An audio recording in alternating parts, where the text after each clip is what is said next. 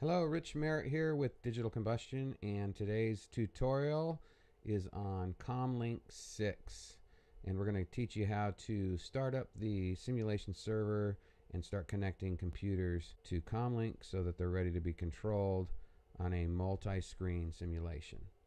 So first things first, we're going to go ahead and open CommLink6, and this is the screen that you'll default to when it first opens.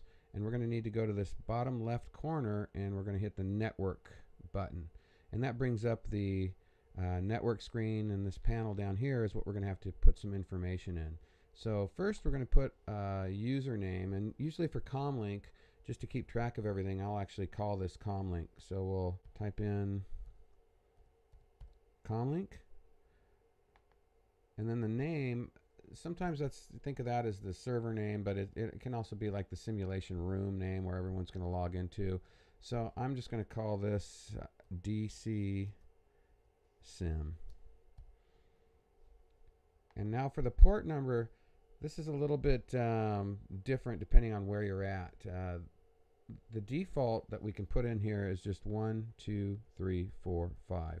And that's a good safe bet that that'll work on most systems. Now if you're on a city system and it's got all sorts of different security and settings that have to be done, there might be a specific port number that you'll need, and you'll have to get that from your IT department. And keep in mind, if you're going to call Digital Combustion for help on this, we are not network specialists.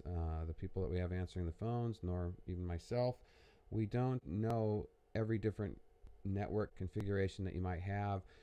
There's a lot of security settings that sometimes departments will set up, and you're going to have to go through and take care of that with your IT department. So that's something that typically we won't be able to troubleshoot, especially over the phone.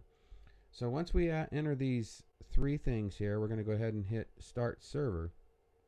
There'll be a short pause, and then you'll see the message Server Started, along with the IP address that CommLink is connected to. So at this point, it's probably a good idea to write down the IP address as well as that port number, because the other players connecting to CommLink will need to enter those numbers in order to connect properly. And this is especially important if you are in either different rooms or even in different buildings as far as where those players are residing. So just make sure you take note of those numbers, and they'll always be on CommLink. So if you forget or someone needs to re-enter them and you didn't write them down, you can always see them because they'll be at the top of that list for CommLink. A couple differences between Mac and Windows when you're logging in, and I'll show you the differences of those in a few minutes. But so far, right now, you've started CommLink and you've started the server, and so you're ready to go. What'll happen is if you see up here in the upper left corner, it says all users. As people log in, this is where they'll show up in this screen, and so we'll show that in a little bit as well.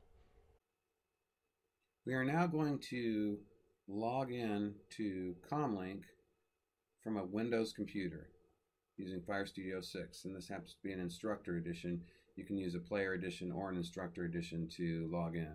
So right now we're going to go to the left-hand lower button here on Network, and this is where we're going to log in. And so you can see here it says enter the IP address and port number to connect to CommLink servers. So we also need to give ourselves a name, and so that name, I'm just going to call us Station 1. Room name we don't need to worry about because it's going to find it. And then I'm going to enter the IP address that we wrote down earlier. And then the port number we also wrote down. And again, we used 1, 2, 3, 4, 5 as a default.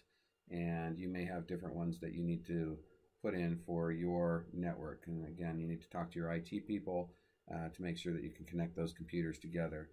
And once you enter that port number, you can see that the connect button then becomes live over here. So I'm going to hit connect, and you can see now we're connected. And so once we're connected, now this computer can now be controlled by CommLink.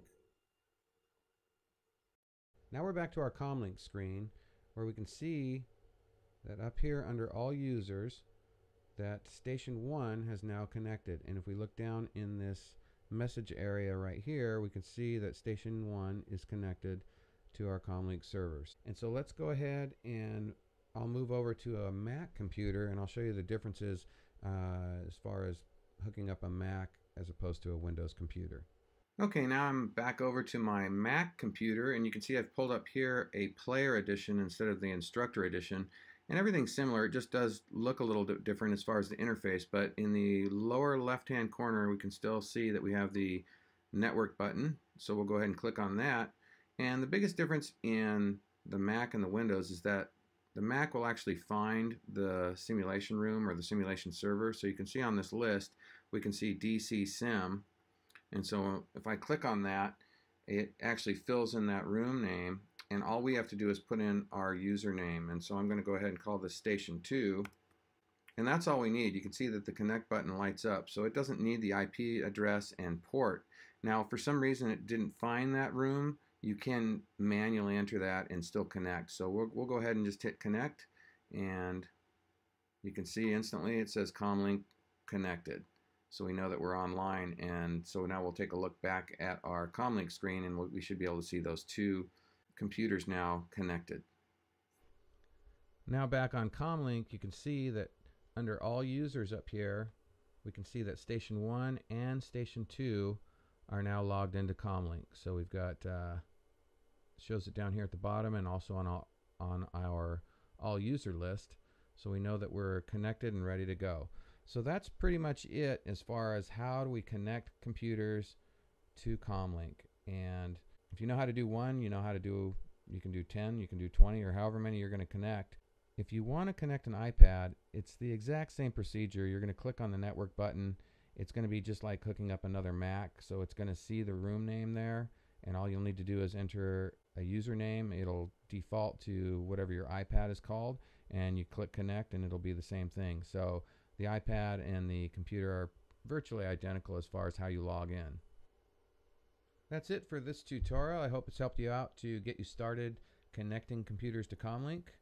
You can always go to our website for some more information at digitalcombustion.com. This is Rich Merritt with Digital Combustion. Thanks for watching.